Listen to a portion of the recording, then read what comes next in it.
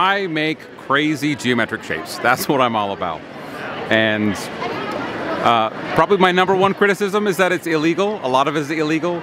I do put the bricks under a lot of stress at times, but it's all for a good cause. I'm all trying to make the craziest, most interesting, most beautiful creations that I can. So I would guess you buy many of one type and then you try to figure out if it's possible to create something special. That's exactly right.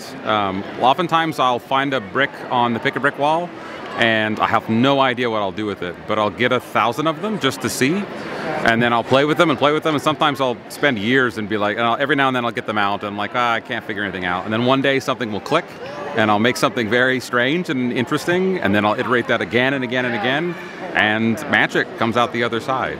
What is your favorite build here on the table? Oh, my favorite build here on the table is the rhombic triacontahedron. It's a 30-sided polyhedron. I think that's the correct way to say it. What is special about your sunflower worm right here? Maybe you could show it to me. The sunflower worm is special because it moves in a very, very strange way. And when I wiggle it, like my daughter, who's lovely, she said, that makes me feel a little bit sick.